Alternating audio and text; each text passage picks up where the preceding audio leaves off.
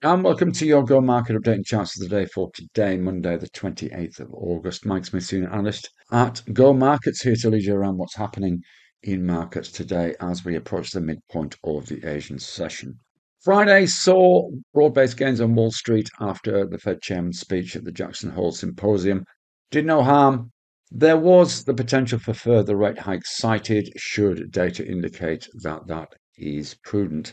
But really, nothing new for markets to digest. So a lot of the pre-speech caution didn't come to pass, and we saw buying as a result of that. We did see bond yields rise again. US futures are just above neutral in the Asian session. They have been a little choppy, but within a fairly tight range so far today.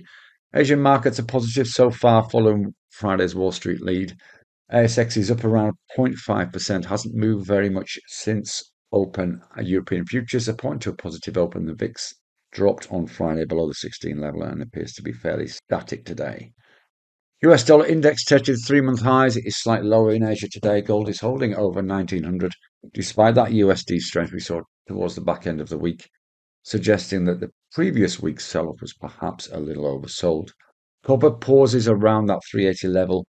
It is rising slightly in Asia so far, but very choppy, and oil has bounced off support, pretty neutral in Asia so far. Little movement in cryptos. Bitcoin has flatlined around about that 26,000 level since that significant drop off we had a few days ago. Australian retail sales beat expectations slightly to the upside on a quiet day today. Nothing really else of note during today. Weekly highlights include Eurozone CPI and US PCE data. It is also, as we click over into September, so we have got that non-farm payrolls data out on Friday.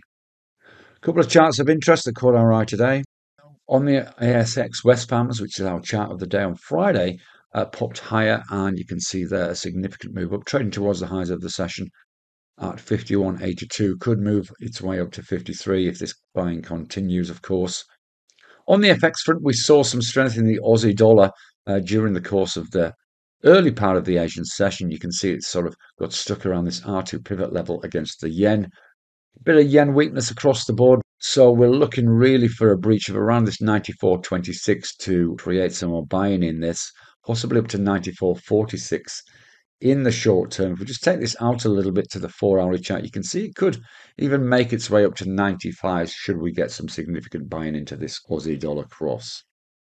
Trade safe and see you again soon. Bye bye for now.